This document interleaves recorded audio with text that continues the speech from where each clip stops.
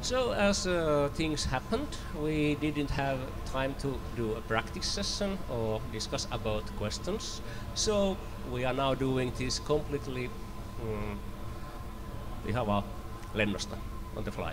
Yes, Yeah. absolutely. Yeah, no. Maybe you should talk a little closer. Mike a little closer. Sorry? Mike a little closer. Oh, a little, yeah, no, it's fine. No, I got you. Okay. Yeah. Okay, so where do we start? Let's start from your beginning. How did you, on one thing for the audience, you are free to ask questions at any time. Our mic boy there will take microphone to you, so please raise your hand and then speak to the microphone, so we will catch it on the tape, on the recording. Well, and Jeff, where would you like to start your talk? Where did it all begin? Basically, it all started by me walking into the wrong room when I was in school. I had no interest in computers whatsoever. I did, however, have an interest in Space Invaders, and happened to walk into this room one day where there was a guy sat in front of what looked like a TV set on top of a weird-looking typewriter, and he was playing some kind of game on there. And I asked him, how do you do that? How come you can play a game on this weird thing I still didn't know the name of? And he said, oh, I typed it in. And that immediately piqued my interest. The idea of being able to type in something to this weird machine and make games was something that appealed to me immediately. So I asked him more about it. He told me it was done in a language called BASIC. And I went to the school library and nicked a book on BASIC and went home that night. I tried to teach myself a little bit of BASIC by taking apart some TI-59 calculator programs that my brother had and redoing them in BASIC. I went in the next day, typed them into this Commodore PET, as it was called, ran them. Of course, they didn't work, but then there was a guy there who was a much more experienced programmer who started to teach me what to do, and after a few weeks we were making BASIC games for one another. And then it went on from there. We discovered BASIC was too slow, so we got into machine code. There was no assembler back then. You had to hand assemble everything. And it kind of went from there, really. I made my first fully machine code game when I was still at school. At that point, there was no game market at all. There was no real home computer market. The only people who had these machines were rare nerds. It wasn't until Clive Sinclair came along that the whole thing became popular enough to sustain a market in the UK. And once that happened, then I was extremely happy. The fact that I could sit and do this thing which I enjoyed doing so much and actually make a living at it and not have to get a proper job was excellent. Okay, let's Giles, how did you end up with at Llamasoft? That actually was a bit of a strange story. I mean, well, the way it was before Llamasoft, I was working with a company who was specializing in security system, video surveillance, stuff like that. But in reality, that came out again as there's a very strange story also how it came out. But let's say we were doing a little bit of everything involving hardware and software. But thing happens, it was about 6-7 years I was working for this company. Things started to go a little bit south, and in essence I was looking for another job. At the time I really didn't know anything about him. I mean, I never heard about him before, and I remember there was one evening I was at home. I was quite a bit depressed, quite bored, and I can't remember exactly. I think I had to be something to do, because I think actually was so bored that I say, okay, I go to a cinema to watch something to distract myself. And it comes that was this, just came out at the time in Italy, that Disney movie, The Emperor New Groove, about llama. So I was at home, I was Googling stuff about llama. I don't know how I found his website. And checking his website, there was some stuff about llama. Those things, but I don't even know why. I mean, it's just like I decided to send him an email. It was literally like a few lines saying, oh, I see you like llamas and stuff. Maybe you might like my website. This is the link if you want to have a look.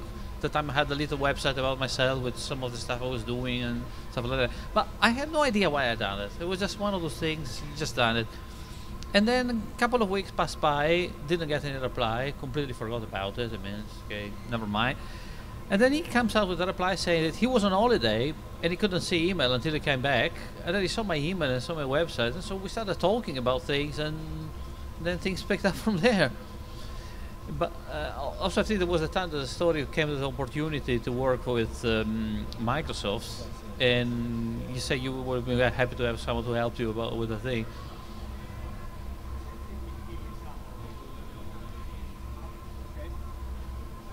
Okay, and just a reminder for the audience, feel free at any time to ask questions or throw in comments. This is, we can do this really freely. And when you was learning about coding, the basic coding, assembler coding, how did that happen actually? Because it was such early times, and even in Finland in 83, 85, it was extremely hard to find examples, find codes to write. How did you do it? Well, this was 1979, and we had this Commodore PET, but there wasn't any documentation with it. And I remember actually working out, I mean, I learned BASIC, just generic BASIC, not very machine specific, from a book. And I was trying to do games, and I kind of inferred that somewhere there must be a thing called screen memory, and actually sort of poked around the system until I found where the screen memory was. And basically there were about 4 of us, and we all helped each other out. Every time we learned something new about the machine, we'd inform all the rest. And so we kind of built up our knowledge. You know, we didn't have the internet to go online and find out what other people were doing. We just sort of taught ourselves. It was a nice way to learn, actually, because you really got to learn that machine inside out. And then later on, some computer magazines would come out, and you'd find the odd article by people like Jim Butterfield and stuff like that. It was a big Commodore pet, or Commodore in general, guru. So whenever you found something like that, it was like gold dust. But as for assembler, I was told about the existence of machine language by one of the other lads who'd had a bit of experience with it in his other school. I got a book on, not 6502, because I didn't have a 6502 book. There was a book of 6800 machine language a manual, and I kind of worked out on paper some worked examples myself without actually being able to run them on a machine. And then one of the teachers actually had a 6502 manual by Rodney Cybex, and he lent it to me for one weekend. I was only allowed to keep it for one weekend, and so I copied down all the opcodes in the back. And that little piece of paper became my Bible for like the next few months. So yeah, you scrabbled at knowledge here and there, but you gradually built up a good body of knowledge and shared it with your fellow enthusiasts. And there were only about 5 of us in the whole school who were interested in this stuff. Nobody else cared about it. I mean, they were all off, going out with girls and doing normal things. We were sat in the computer room praying to the alien, as we called it. So yeah, information was sparse, but when it was kind of hard won, and it was very rewarding that we all raised each other up, and I think that's something which you see in the scenes, even to this day. People will raise each other up and share knowledge, and I think that's a very positive aspect of it. And from that, you slowly get into the games industry. Okay, there was no games industry in UK really at the time, but how did it build up? How did you get to publishing games and really getting them out to people?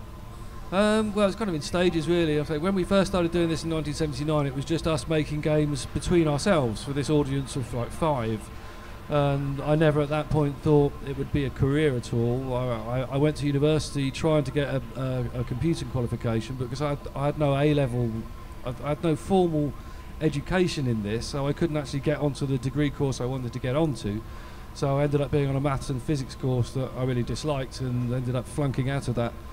And it wasn't until the ZX80 came out, and that made it, because the Commodore PET I learnt on at school, the school only had one PET between all of us, and you had to like book a half-hour slot a day. So you didn't have given that it was a cassette-based machine as well, you didn't have a lot of time to actually do any real coding. You had your loading, you had your saving, you had like 10 minutes in the middle to do some coding. So the idea of being able to own your own machine, even one as primitive as a ZX80, was an amazing thing. And the ZX80 only cost 100 quid.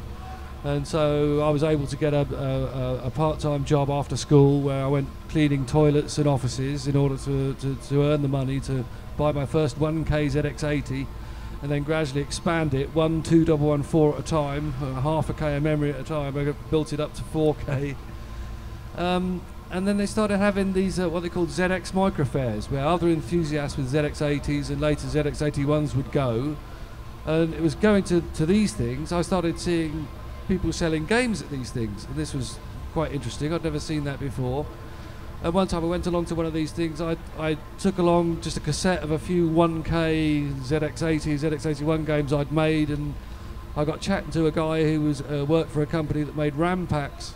And he said, oh, yeah, I told him I had some games. He said, let me have a look at these games. I loaded them up and showed him. And he said, oh, would you do some stuff for us?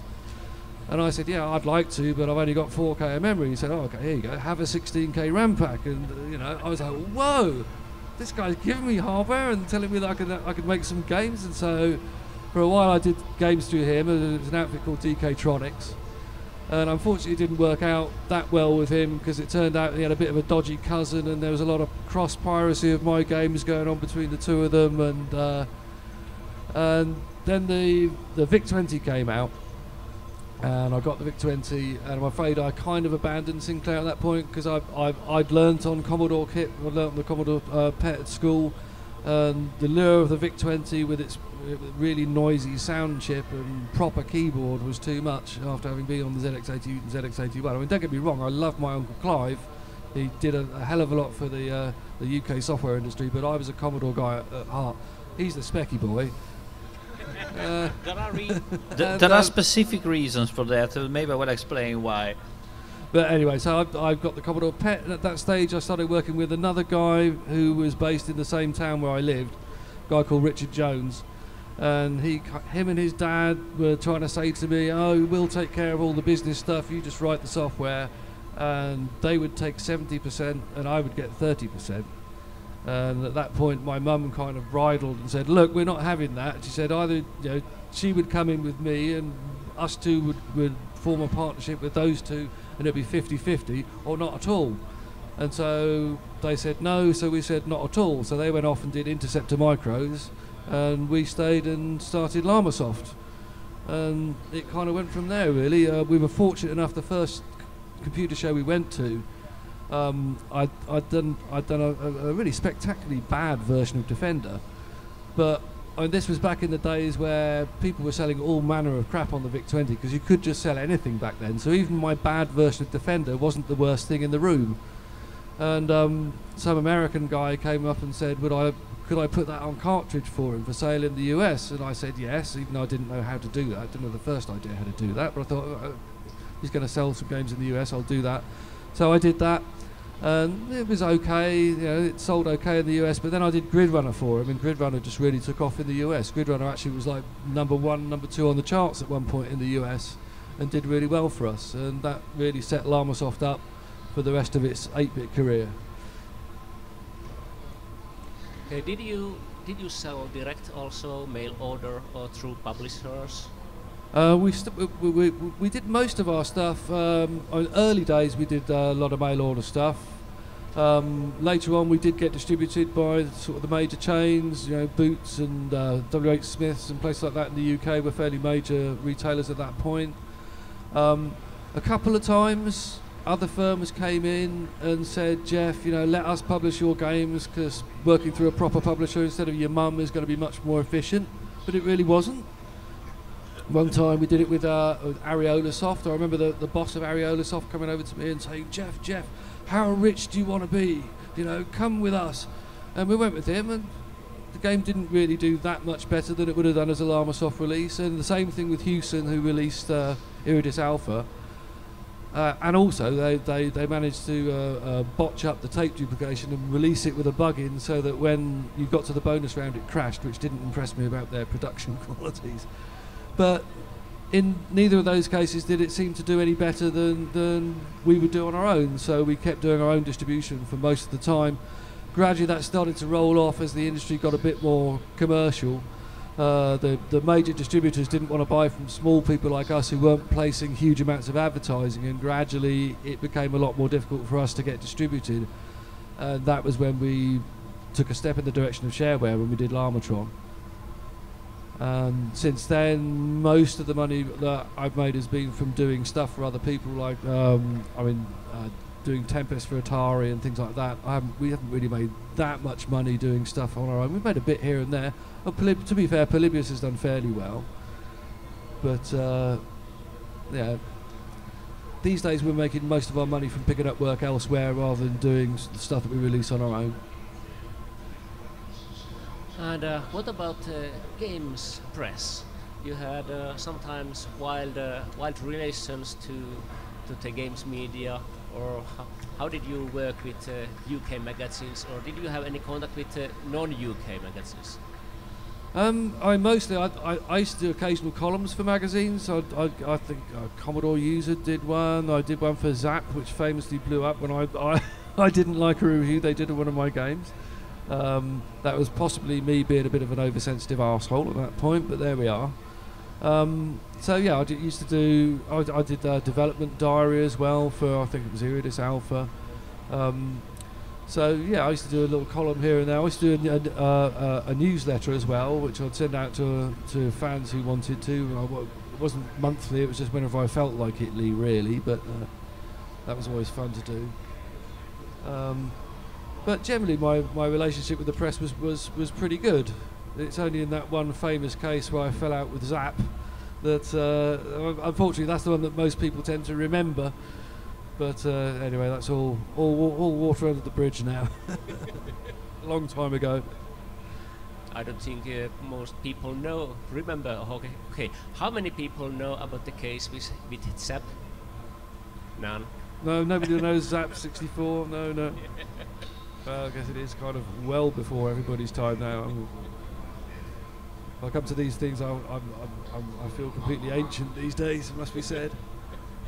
Okay, about the style of you guys, Llamasoft the games. You have always been doing very unique games with your own very personal style, often with llamas and so on. And of course, Llamasoft. Where this style comes from?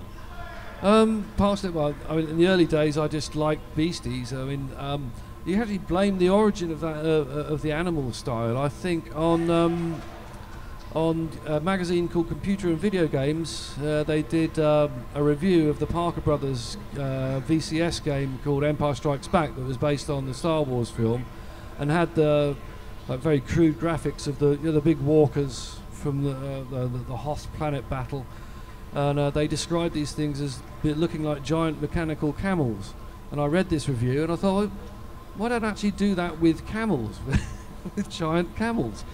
And so I did, and it kind of worked in our advantage, really, because people liked that. It was very distinctive. People remembered, that camel game. And I started putting more beasties in the games, and we kind of became known for doing these games that always had sheep and camels and weird things in them.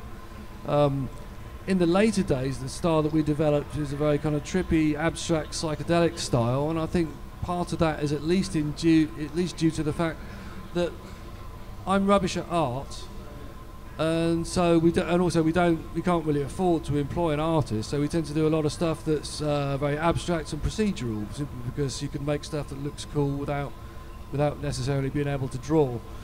So I think a lot of the latter style that we do now is based on that limitation. I think it's quite interesting sometimes to work with a limitation rather than just hire somebody else to overcome it.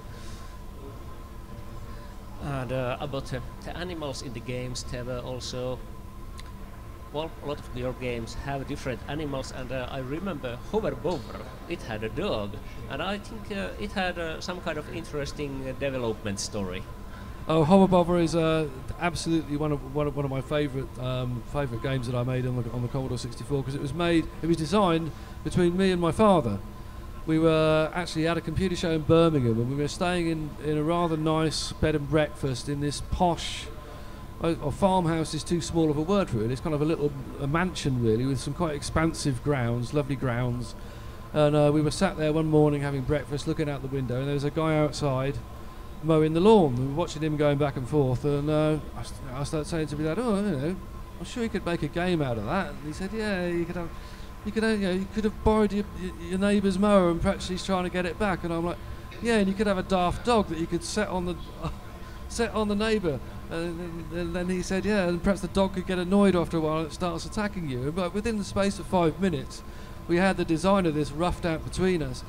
We didn't really know what we were going to call it. And then on the car on the way into the show, it suddenly occurred to me there was an advert on TV at the time by Flymo, who make hover mowers, and it had the tagline, "It's a lot less bother with a hover."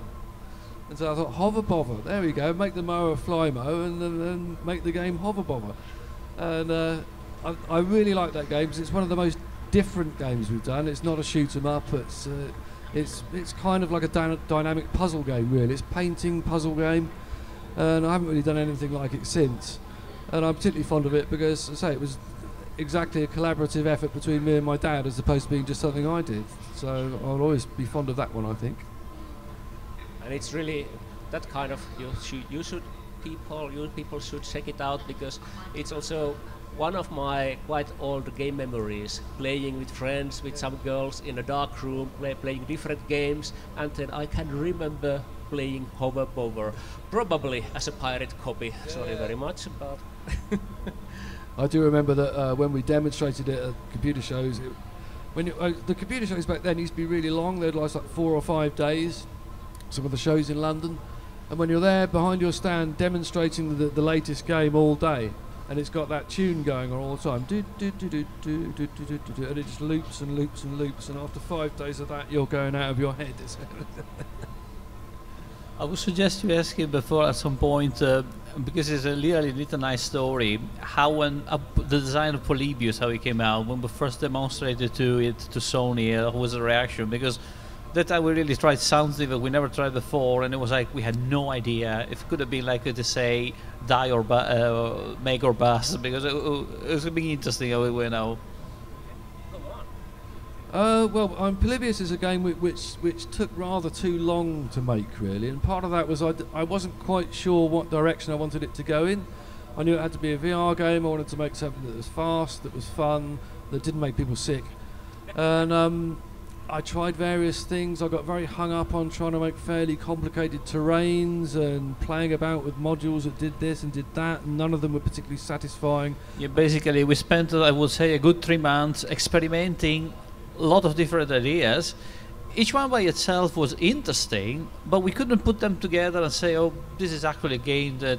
And then I had to go back. Yeah, and this is what happened.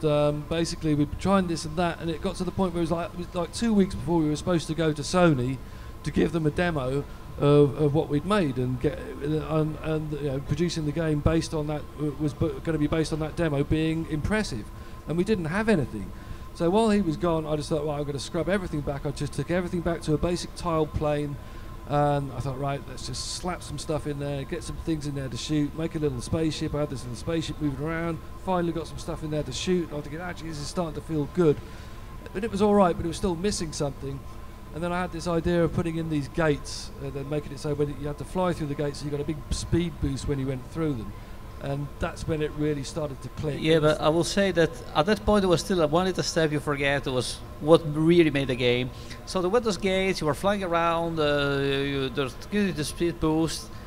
And then I can't remember why at some point it decided to say to put just a little blip, just to give you a feedback that you are going through the gate. And I can't remember, we put this blip, it came out, what if a blip gets a bit higher in pitch as much as you get speed, so you start like bleep, bleep, bleep, bleep, and basically it's such a simple thing, but when you actually play it, it makes the game. I mean, it was like it makes you want to go faster and faster because you have this incentive. And I remember we went up to London to do this demo, and it was doubly nerve-wracking because when we got there, it turned out we'd built our demo on some really weird version of the operating system, and they had to like contact Japan to get special permission to basically download. What happened was that in that time the PlayStation VR was still a secret prototype, and we were part of what they were calling at the time strategic development. So we were one of the very few people that had access to that technology. And so it turns out that they gave us a firmware and an SDK version for the PlayStation 4. It was still in development. That basically only people in our group was allowed to have. So when we get there with all the software ready, it turns out, oh, we don't have a firmware release to actually run it. So they had to do a little bit of internal mess, ask a special permission to go to the secret lab that didn't even know the existence of, to get this on USB key, this special version only for the time to try it. So it's been quite a bit funny because we get there already and it's like, oh, we can't run your program. Why not? Anyway, eventually we got it to run, and we let the guy who was going to make the decision, we let him play it, and he sticks on the headset. And there's other guys watching the external view, and from the external view you don't really get the full feeling of that game. You really need to be inside it. Yeah, stop it a second, because it was funny. Nobody knew what we were expecting from us. They was thinking maybe a more traditional game, and this game was really like something like nothing else before. And it's like, are they going to like it, or maybe it's too much extreme? We are not going to like it. And while we were playing, this guy was playing. Nobody was saying a word. It was just watching like that. It's like we couldn't understand if he liked it or not.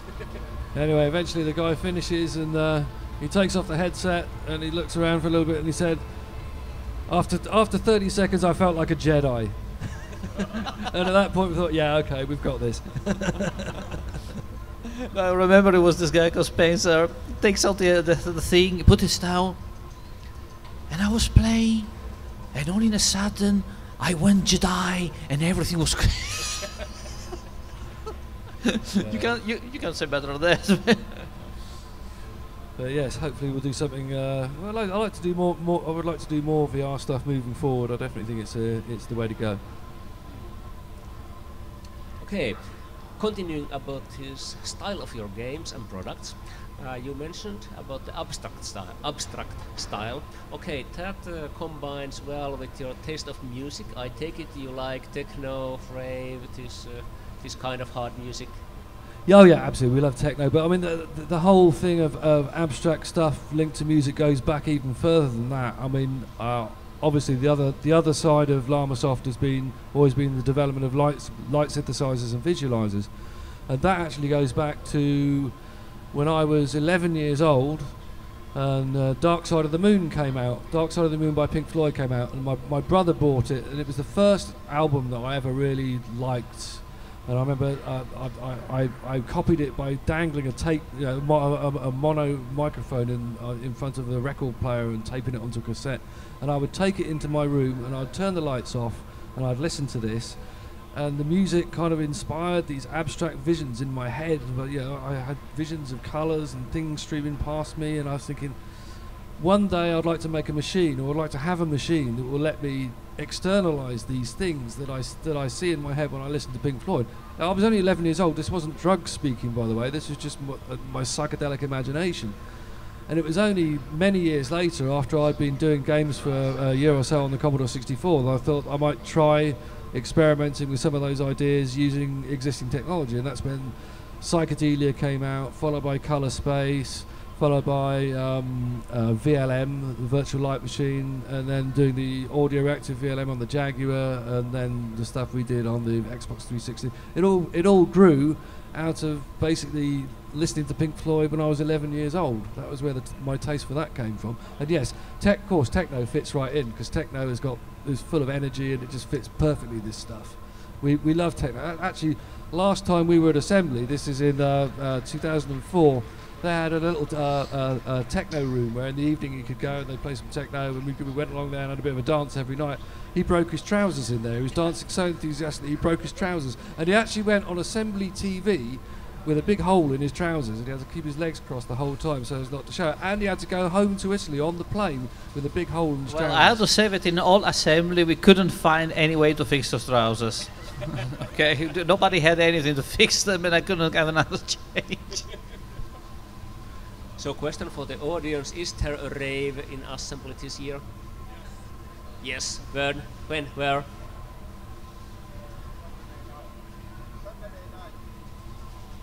Saturday night. Okay. Okay, but you better mind your trousers again then. Yes. Because these guys are traveling really light. They don't have much spare clothes. No. We just a few T-shirts and a couple of things, toothbrush and the basics. Yes, but I guarantee nobody else in the place has got any T-shirts like this. There is a bit of a story attached to these T-shirts. We can get to that story because let's talk about your life a little bit. Both of you, these guys, do you know where these wonderful people, specimens of humankind, live? Yep, they live in Wales, in deep Wales. Yeah, we live in southwest Wales, in a pretty rural area. We have a little place that's got 7 acres of land. It's not big enough to be a farm, and we wouldn't want to be a farm because all of our animals are pets. Nobody goes to any slaughterhouses or anything like that. Everybody lives their whole life there. We have 7 pet sheep, and one rather plump donkey and a llama. And the sheep, every morning we do a broadcast on Periscope called Morning Sheep Time. So if you ever want to stop by and see our sheep receiving digestive biscuits and lots of cuddles and ask us any questions or anything, then do drop by. We're pretty much every Morning Sheep Time on Periscope. And you can find them, search Twitter with Jeff Minter, and you will find the Twitter account. Can't remember what's its name, but... You mean the name of the Twitter? Yeah. Is at llamasoft_aux. Yeah, easy to remember. Or you just look for Jeff Minter, and I guarantee you it's the best content in Twitter every day, or almost every day, the Morning Sheep Show, where they go to the field and meet the sheep and llama and the donkey. I had to mention, because it's incredibly good as well. Have you ever seen or heard of the story of someone made an AI program that simulate his tweets on the train? No. Every time he goes on a train trip, he starts making some quite funny tweets about, in a quite humoristic way, about stuff that he sees while he's on the train during the trip. Some guy created a kind of artificial intelligence program that simulates his tweets. And it's incredible. It's called Jeff Minter on a train. It's incredible. It is actually quite funny. I mean, my train tweets are just something I do because I'm bored on trains, and I kind of amuse myself by just observing people and what's going on and making comments about them, hopefully humoristic. And I've actually met some people who follow me for my train tweets, and don't know anything about games. They just like the train tweets. So it's quite amusing to see this artificial me. I will sometimes see this thing pop up and I'll laugh at it because it just comes up with the weirdest things, but that are somehow very like what I would say. Yeah, well, yesterday when I checked the Twitter, I was okay. I'm on a train. Okay, he's moving. I'm on a plane. Okay, scroll back. I'm on curry house. Yep. Of course, I've got to be in the curry house. I've got to be in the curry house at least twice a week or I explode. But going back about living in Wales in the almost farm, what kind of life do you live there, daily life? Well, basically, we live a nice, quiet and relaxed life, really. I mean, we because we work at home and we're both our own boss, really, since we are Llamasoft. Well, basically, to break it down very simple, you wake up in the morning, you get a cup of tea, otherwise it gets incredibly grumpy. Then maybe a second cup of tea. We go out, we sort out the sheep, we come back. I might get my cup of coffee, otherwise I go insane. And then basically we start working until 9 p.m., 7 p.m., what it is, then we go 1 hour or something to the pub, and then we come back home, and if we feel like it, we can keep working. But what is nice about it is that, I mean, it's a nice balance between immersing yourself in coding, which is very absorbing, and sometimes you can get a bit stressed out by work, and if you get stressed out, you can just literally take a few steps outside and be in the field and be cuddling a sheep, which I can assure you is an extremely relaxing thing to do. So there's a nice sort of work and chill balance which goes on most of the time. And twice a week we go out for curry. Most nights we go out down the pub just to get out of the house, because when you are living and working in the same place, sometimes you just need to step away from it. Otherwise there is the real risk. You can be there 24 hours on 24. You just fix on your thing, and then it's like nobody sees you, nobody knows you're alive. So yeah, it suits us, because I mean our house, you can, if you didn't know it was there, you wouldn't even see it, because it's pretty much invisible from the road. You'd miss the entrance. It's behind a wall of trees, and so we don't get many visitors, and that's kind of the way we like it. It's very, very private, very quiet, and I think those are some of the best conditions for coding, so it works well for us. And incredible but true, in that place what I was mentioning you, it's difficult to get cell phone reception because of the house, because of the trees, because of the hill, but we do have optical fibers going 1 meter away from our place. So we are on fiber optics in the middle of nowhere. Well, yeah, when we still only got fibre to the cabinet, but it's not bad for a rural location. We've actually got pretty good internet. Okay, so you now have an idea about their life, but then tell us some backstory about these T-shirts. That's a big story. Yeah. It started out in a really strange way. Now, for years, ever since I've been coding commercially, I've had a thing of I like oxen. My first coding name was Yak. I was known as Yak for many years. Now I'm kind of known as Llamasoft Ox, or just Ox.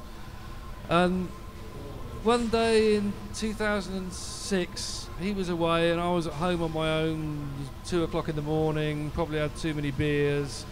Just idly searching through stuff, weird stuff on the internet. And I was thinking, the ox is an animal which it's not very glamorous. It's served humanity very well, but it's not very well celebrated. And I wondered if there was anywhere in the world where people genuinely loved the ox. And so I did a search for, I think it was precious ox, to see if anybody found, anybody anywhere thought an ox was precious. And I came across this academic paper about a place in the middle of the Amazon rainforest in Brazil that's actually 24 hours from the capital of Amazonia by boat, where there are two teams that celebrate this competition that's based around the story of the death and resurrection of a precious ox. And this festival takes place in a specially constructed arena called the Bombodromo, which is in the shape of an ox's head. And the two teams are actually call themselves the capricious ox, or Boi Capriccioso, and the reliable ox, or Boi Garantido. And the ox is the most important character of this whole thing, and the whole town has a favourite ox. It's either the black ox with the blue star, which is Boi Capriccioso, or the white ox with the red heart, which is Boi Garantido. And there's once a year there is this huge festival where the teams of over 1,000 artists and musicians and dancers get together and compete for 3 nights at the end of June, where they do each one does a continuous performance for 2.5 hours, which is these astonishing, moving, can I describe it as being like animatronics but without any tronics. This is all built and moved by human hands. And basically, if you imagine like something like the Carnival of Rio with all this construction, this is maybe even bigger, only it is more local. And this place, this Bombodromo, is capable to keep 35,000 people, and is full to the brim. And it's a religious and cultural, because it has connection. It's a bit complicated, because fundamentally in that place there is a complete mixture between Catholic religion and all the various religions that are local. So you get all the stuff from the Amazon tribes and the Catholic religion mixed together, and fundamentally part of this representation they have a bit to follow the story of this death and resurrection. But every year they have set up a team, and they have it's like almost a theater representation with all this allegoric stuff, and they are judged based on how good they done it, how good is the performance, how good. Anyway, I read about this stuff in 2006. I thought this sounds amazing, and I looked on YouTube to see if I could find anything about it. I found at that point there was only one clip of something that somebody in Brazil had filmed from their TV, and at first it just showed the black ox dancing. I thought that looks amazing. Then the camera zoomed out, and the black ox was dancing on what looked like a hand. I thought, okay. And then the camera zoomed out, and it turned out the black ox was dancing on this hand that was part of this enormous statue, and the statue was moving. And then the camera pulled out a bit more, and you saw this statue itself was dwarfed by the size of the stadium this thing was in. And I was like, holy cow, that looks absolutely stunning. And so in the intervening years, I mean, gradually the coverage of this got better. Eventually it got to the point where you could stream it and watch it from like a Brazilian TV station would stream it on the internet. You could watch it. But I could never afford to go. But earlier on this year, finally, we got to go. And so it's absolutely the best holiday of my life. I mean, for years I've been wanting to get a T-shirt of my team, which was Boy Capriccioso. You cannot get these outside of Brazil. So I came back with a bag full of these, you better believe it. But it was absolutely, I'd seen it on TV, but it's nothing like seeing it in real life. It was absolutely stunning. And to actually finally be there in that arena that I'd first read about so long ago in the middle of the night in some stupid random internet search, it led me halfway across the planet to this incredibly insane place where everybody loves the ox. It was just absolutely brilliant and fantastic. And so yeah, that's what this is all about. This is Boy Capriccioso, who is the best ox. Yeah, I mean it's really impossible to explain. You have to be there, because when you are there and you find really 35,000 people in this place, and everyone is performing, everyone is a role, and then there is an energy in this place that is really explosive. I mean, there is unbelievable, absolutely unbelievable. Already just to get to that place, because basically the only way to get there, you literally have to start from an house with a boat, and you have to go 24 hours up the Amazon River, and you start from an house with, as I say, civilization, but the more you go out into the Amazon, the more you really start to get into the jungle, away and away and away. And when you get to this Parentin, it's like, you are in the middle of the Amazon forest, like, bloody hell, this is something else. This is another planet. I mean, in Parentines, even the phone booths are shaped like oxen. Yes, and the whole city of Parentines is literally split. There is the blue part of the city and the red part of the city, and you have to be careful where you walk if you belong to one team or the other. Obviously, the blue part is best. No, but it's unbelievable. I mean, what is lovely about it is that it is quite a fierce competition, and there is deep loyalty that goes back sort of generations in these people. But there's never any trouble. It's like football, but without the football and without the violence, and with a lot more dancing and artistry. It's really quite something. So I actually made a video game about it in 2012. I did a game on iOS called Super Ox Wars, and it's actually it's just a Star Force style vertically scrolling shooter, but it's based around the theme of these two oxen. And you get differing abilities and points depending on if you're the black ox or the white ox. And we still got it available for free for Android on our website if anyone wants to download it. So it's a nice shirts they have. It's a nice story behind them. And let's give you the possibility now to ask questions. Anybody? Microphone man? Questions? You don't want to know a little story about why does it ZX80 and stuff in Italy that probably you don't know? Very short. So basically, computing in Italy, I'm Italian by the way, it wasn't a thing, but it wasn't very well known. And I remember basically the first computer I have actually seen available was the ZX80. And what is strange, the way that they say personal computing, the idea that you could have got a computer in the house and use it for something came into Italy, was through the ham radio people. Because there was almost no one using that kind of stuff or working around that kind of stuff, except the ham radio community, for some reason recognized the importance of using the computers for something. So when the Z80 came in Italy, the first people that ever started to actually buy and use that type of stuff was the ham radio community. And they done a lot of job with those kind of machines, like, I audio repeaters, stuff. They started using, and through the ham radio community, slowly this thing started to spread around. And I got to know exactly in 1981, because it came a year after, I actually see my first computer was ZX80, because a friend of my dad, he was one of those completely lost for radios, and he went to a ham rally that was in a town close to mine, which is, they still do it. It's one of the famous ham radio rallies in Italy. And he went so beyond to say, I want a thing. And he bought the ZX80, and this would be my first time. And then after the Z80 came the Z881, and that was, again, extremely big success in the ham radio community in Italy. And that's how basically the thing slowly started to spread. I mean, through the ham radio community. Specky boy. It was the only computer I was able to afford. Or computer in Italy at the time. You had to think about it. I still remember, I'll never forget, ZX80 in Italy when it came out in 1981.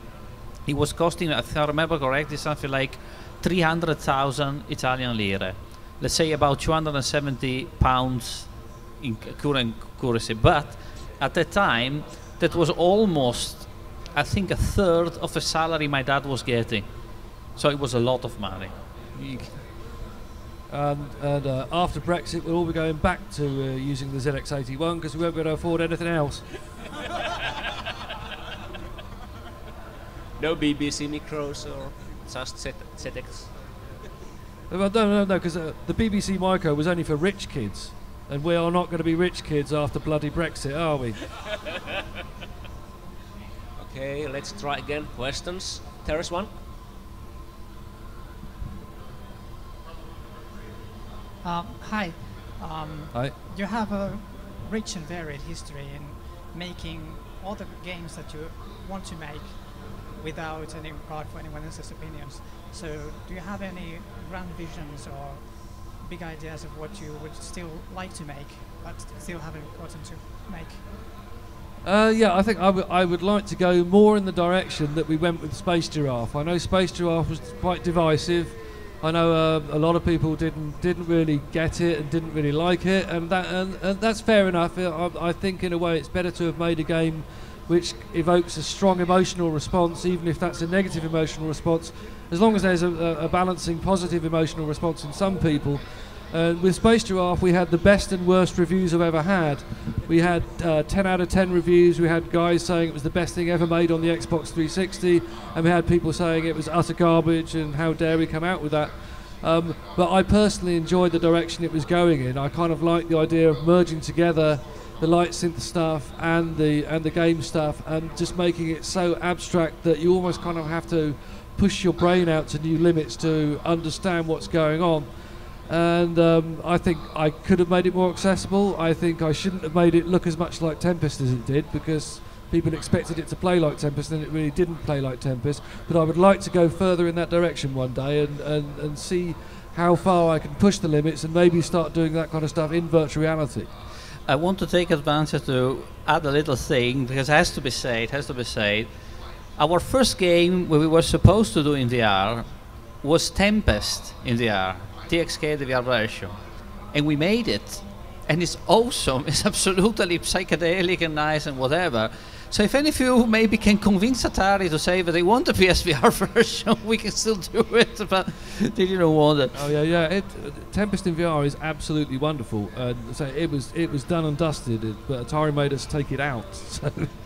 You know, it's awesome. Trust me, it's awesome. We have it. We can play it. Nobody else can, but it's absolutely amazing.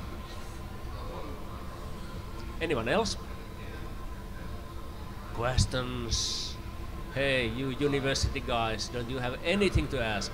Okay.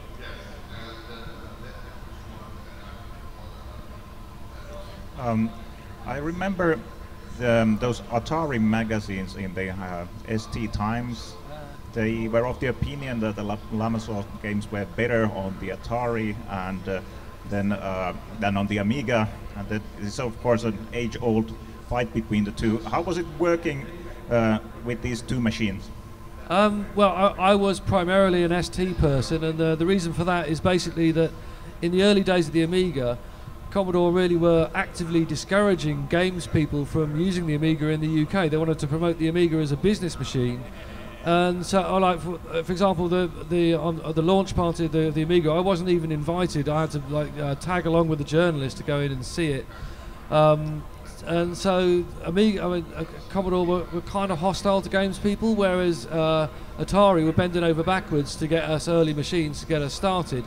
So that's why I became more of an ST programmer, and I'm afraid that most of the stuff I did on the Amiga probably didn't run quite as well as it did on the ST, purely because it was often just ported from the ST without regard for the Amiga's special custom chips at all. The only one which I think worked out better on the Amiga was probably Revenge of the Mutant Camels, where I did in fact use the hardware sprites for the camel. But I can't say that I ever really effectively used the special capabilities of the Amiga to any decent extent at all. So perhaps that's why they ran slightly better on the ST, because I simply wasn't using the Amiga properly. Thanks. Okay, anyone else? Come on, now it's your chance. Okay, I can ask one question. Okay. How does it feel like to be in Finland once again? It's nice, especially now it's summer. First time I came here was, I think, in 2002. I went to the Alt party, and it was winter, and boy, that was cold. I was really not ready for that. But no, it's nice now. It's good to be back. It's been a long time. So I think the last time we were here was 2004. So what, 15 years now. So yeah, it's good to be back. So we've only been here a few hours yet, so we haven't really had much chance to have a look around and settle in. But yeah, it's nice. And your trains are lovely and much better than ours. They are on time. No, they are usually not, or quite often. Do they cost more than an airplane? I'm not sure. I think no. Okay, we should be wrapping this up in a moment, and let's go with two more questions, and one of them being, Jeff, you have coded games for so many different machines, to more machines than most people have ever heard about. What's the most obscure machine you have coded a game? That would probably be the Nuon. But the Nuon was also probably the most interesting machine I ever coded on. It was the last, what I would call the last great assembly language machine. The architecture was fascinating. The architecture had both coarse-grained and fine-grained parallelism, in that it was a variable length VLIW core. So you built up instruction packets. You could have up to 7 different things that you could put in each instruction packet that you could put on different parts of the CPU. So you could have, like, an adder doing something, a multiplier doing something else, a DMA being set up here. All these things you could lace together. And you also had 4 of these processors running in parallel, which served as the main core of the machine. Each of them only had 4K of memory. Well, I tell you, there's one that had 16K memory, but we didn't get to use that. So you had to DMA in you had to basically use DMA to continuously bring in code overlays onto all of these machines and synchronize everything and break the screen up into squares and parcel everything out. And that was part of its downfall, really, because as an assembler programmer, I found it incredibly fascinating to work on this stuff, and I loved it. And I'd think nothing about spending 2 weeks reducing an inner loop from like 10 ticks to 8 ticks to get the best performance I could, making sure every single instruction packet was absolutely rammed full. But by that stage, everybody was onto the PlayStation, where you just did everything in C, and it was really easy. So there were probably only about sort of 20 of us who could ever code the thing to any decent extent. And so it wasn't really any wonder that there were only 11 games made for it, and only one of them was really much good. It still impresses me, the story that you were telling me, that guy that you had that made the emulation of a chipping scheme. Oh yeah. The original emulation of the chip before we had hardware was actually written in a dialect of Lisp called Scheme. It was, I mean, it would take, to render 2 lines of pixels would take you most of the day. But it did enable you to like try out different instruction sets. One of the things that we were doing before they committed to Silicon was trying out different variations of the instruction set. So it made it quite entertaining. You go into the office in the morning and all your code you'd written the last week would be broken because they'd changed the instruction set. So now do a new version with the new instruction set. But it was very interesting because I'd never been around the actual design of a chip before, and even though it never achieved commercial success, I still learnt quite a lot from working on it, and I enjoyed my work. It was good. Tell them 1 second the little story of the fat lines, because that's interesting as well. Oh, at the fat lines, there was a guy, well, the task was originally handed to an ex-Sega coder who was there, who tried to work on a routine to basically render these fat glowing lines of an arbitrary thickness. And he tried for a few weeks and he couldn't do it. He said, "Oh, fucking hell, Jeff, you go off and you do it." And I had to sit and scratch my head and work out how to break this thing up into little tiny chunks, and it involved these little lists of line segments being DMA'd in, having to traverse these lists and work out how far you were from the line and calculate the intensity. I got it working in the end, and you had various different line styles you could use, but boy, it was hard work. So earlier we were talking with Garrett over there that these guys, they should do a demo for old school demo competition. If they made a demo for Nuon to the old school competition, would you vote for it? Yes. Shout it! Shout it! Maybe, one maybe, and others yes. Okay, so you have to make it. Okay, and This means how to get crazy to make some stuff to work, because we still have something of new that could work. nobody has ever made a demo for Nuon, so that would be. There is actually somebody's working on a Nuon emulator, amazingly enough. I don't think it runs anywhere near full speed yet, but there has been homebrew made on the Nuon, so it is a possibility.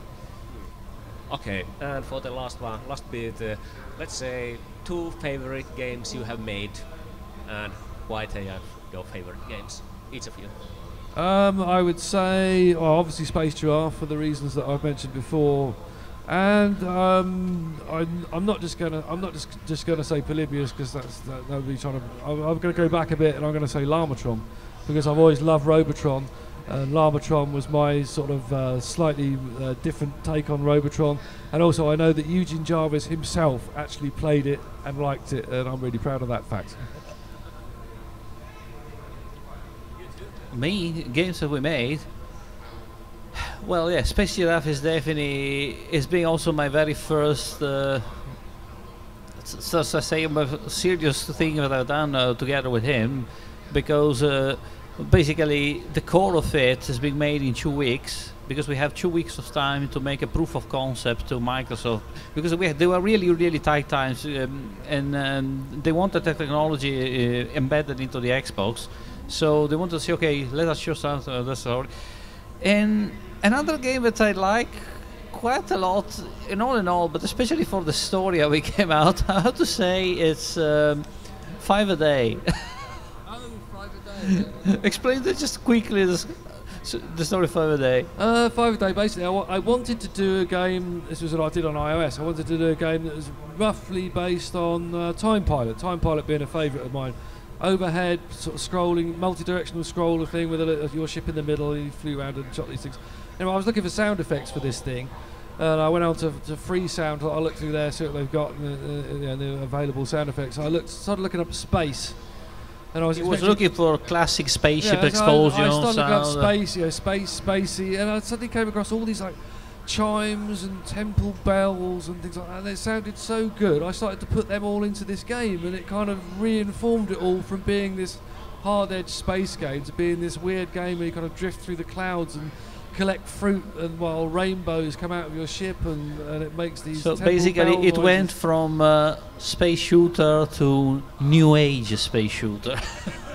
Yeah, in between levels, all the fruit comes out of your ship and cascades over the screen. And if you're lucky, you get a Pinkie Pie out of My Little Pony go shooting across the top.